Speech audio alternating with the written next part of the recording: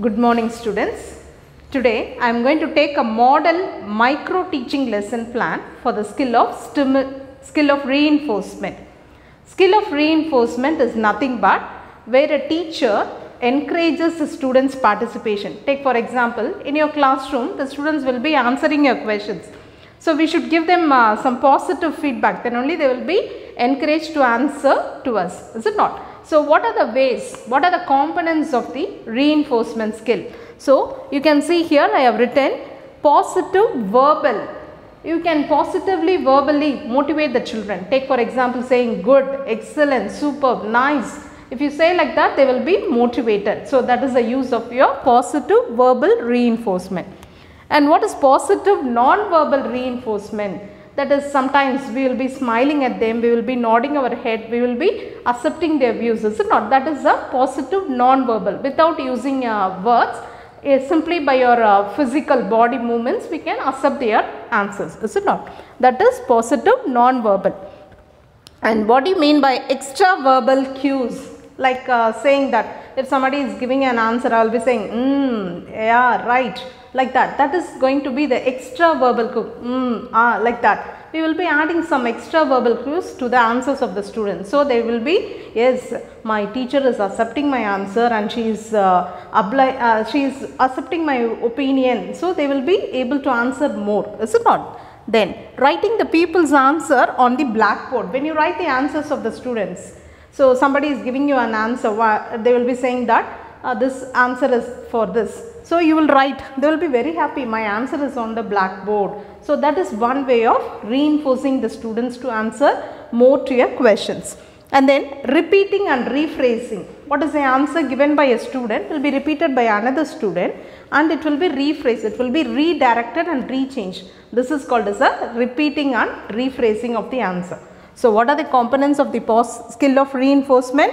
Positive verbal reinforcement, positive non-verbal reinforcement, extra verbal cues and writing the pupil's answer on the blackboard, repeating and rephrasing. Now I am going to take a model micro teaching lesson plan for the skill of reinforcement. Now think that in my classroom now a student is there and I am going to ask her some questions. Okay, let us see how the classroom environment is there. Good morning students. Good morning ma'am. How are you all? Fine ma'am. Yeah. What about your health conditions? Are you all very healthy? Yes ma'am. Yeah, very good. So now what is the situation at presently we are facing, everybody? COVID-19. COVID-19, very good. So what is she said? COVID-19. Do you know what is the causal agent of this COVID-19? Viral, very good, excellent. So it is a viral infection which is caused, is it not? Yes ma'am. Good, very good. Clap your hands for her, everybody. Clap your hands for her. Yes, very good. Now you can see this COVID-19 is prevailing all over the world and we are taking safety measures by ourselves. Can Soumya tell me what are the safety measures we can take for wearing a mask, using sanitizer and maintaining a social distance? Very good. And maintaining a social distance. You have to wear a mask, is it not? Wearing a mask. Then you have to maintain social distance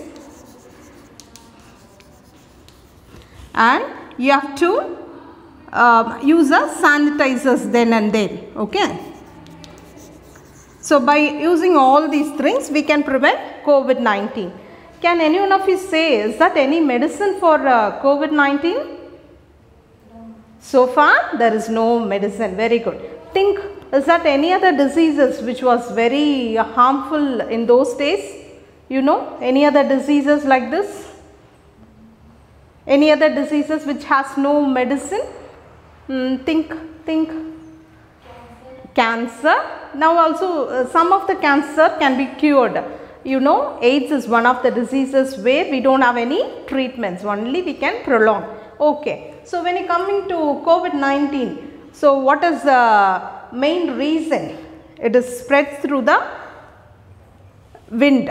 Is it not? So it is more often spread from one person to another through their, we can have breathing, we have the through when we sneeze, is it not? Through the sneeze, and other ways it is easily coughing, and other ways it is easily spread. So how can we prevent us from this COVID-19?